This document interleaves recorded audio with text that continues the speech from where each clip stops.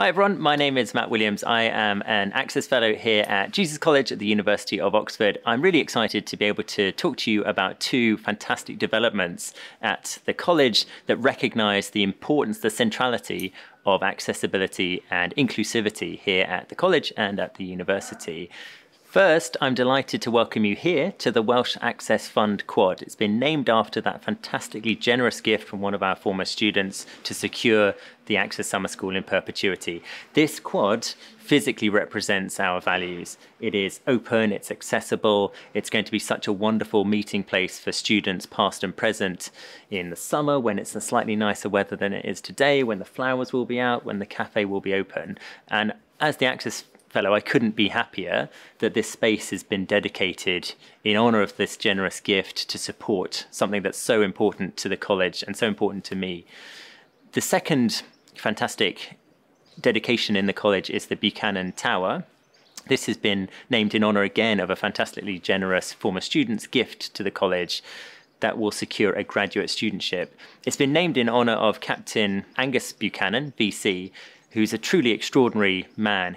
He came to Jesus College to study classics in 1913, but his studies were interrupted by the First World War.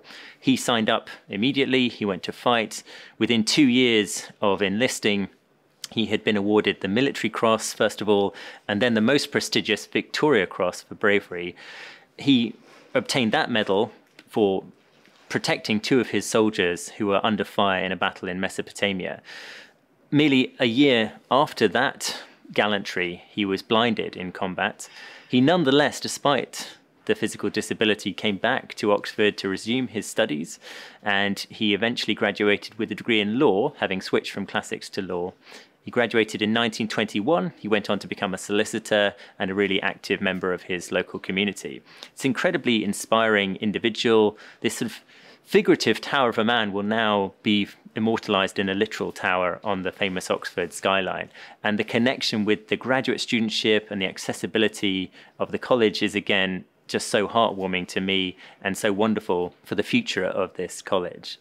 So I am so excited to be welcoming prospective students and past students to come and see these wonderful new spaces, to share them with us, and to really reinforce just how much we care as a community about accessibility and inclusivity and equality of opportunity at the University of Oxford. I do hope that you will come and visit us as soon as you can, and we'd love to share these spaces with you too. So thank you so much for watching. Bye now.